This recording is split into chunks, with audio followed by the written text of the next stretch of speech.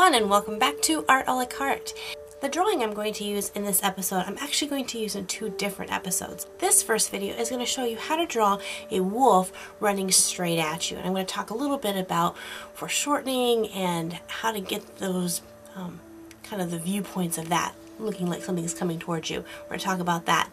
And then the second part to this video, I'm going to show you how to take one object or subject and add multiples of those. And so we're going to change it from a single wolf running to a whole pack of wolves running. So I hope that you will check that video out as well. Here I have a very quickly drawn wolf, and the reason I drew it really quickly is because I'm actually going to mark all over this, but I want to show you the different levels that go into this wolf. Now when we see him sideways, we see him all on kind of a flat level. His hips are going to be the same distance towards us as his head and his tail for the most part, maybe just a very small difference with that. But when you change his direction and you have him facing us, his head is going to be significantly closer to us than, say, his tail. So definitely there would be some layers. So what I think about when I'm drawing any kind of animal or person or any kind of item, object, whatever, coming towards me, is I think about where can I group those things together to create that level. So here, his head would be the first level that I would see. And you can even break that down even farther, as with his snout and the front of his head being those levels that are coming out towards me. Then his shoulders to the kind of the back of his shoulders, where his barrel or his stomach or chest cavity would be. Coming all the way back to here to where his hips would be. And then finally back to where his tail would be. So all these things are cut into layers and levels that I would then begin to think about how I can draw those.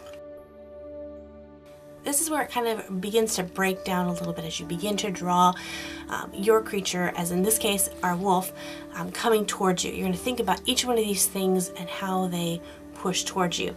Now, another thing to think about is these legs. As these legs move and stretch forward, their level at the end of the paw may be brought forward. So you have to think about this. If this wolf is running and he's stretching out his paw forward in a run,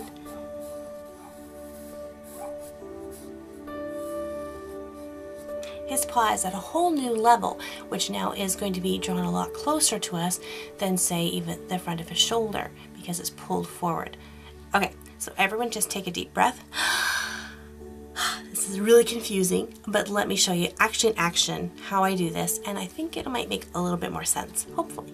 Alright, so I want to draw a wolf running directly towards me. So what I'm going to do is I'm going to pick one of my levels that I want to start with. Usually I start off with the head. So I'm going to start off with my circle shape and get that the way I want it. And then I'm going to think about the levels that are before this. And if we remember back, we had the beginning of his snout to the end of his snout. So I'm actually going to draw in that shape of the end of his, where the snout meets the head, and then the tip of his snout right here.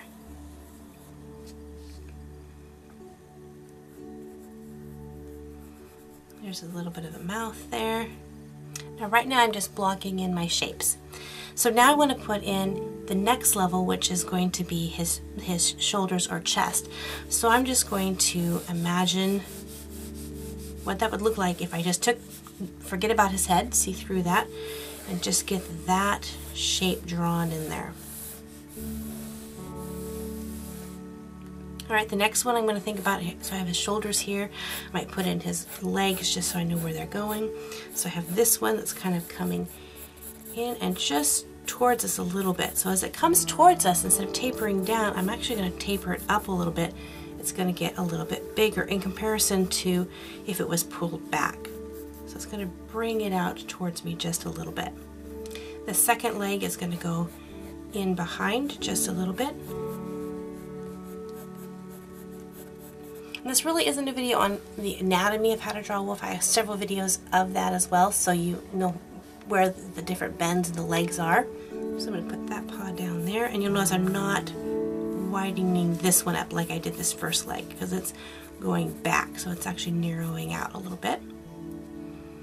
Then I'm going to think about the barrel or the chest cavity of the wolf. I'll see just a little bit of that but not very much. And then I'll see the hips just almost completely hidden behind the rest of the wolf. You just see just a little hint of that. Maybe just a little bit of the back leg right there. And then even just a little bit more of his back paw running. And I need to determine if I can see that other back leg where it would be. So maybe I might just have just a little bit of it right there. And then the last would be his tail. And as his tail's going away, it's getting smaller in size, so you might not even see hardly any of it. Now he looks a little weird without his ears. Let me put his ears in here.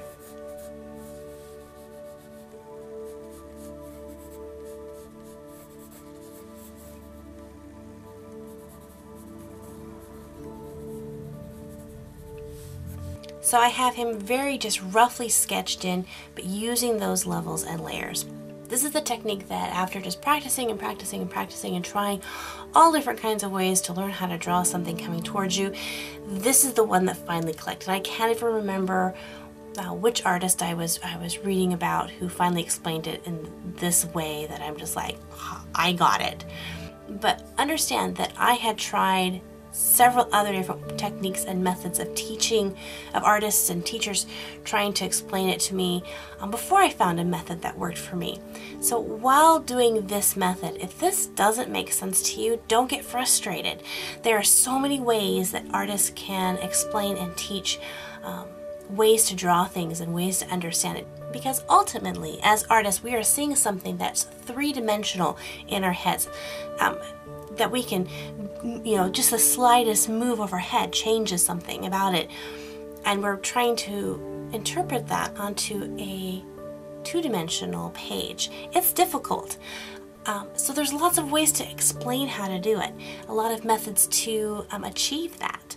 Because each person learns differently, each person interprets differently, and each person applies the methods differently. And this is a challenging concept, and I encourage you to first get comfortable with drawing the anatomy of a wolf or whatever animal or object, subject you choose from a comfortable angle, from a side profile is usually the easiest, before you take on a challenging one.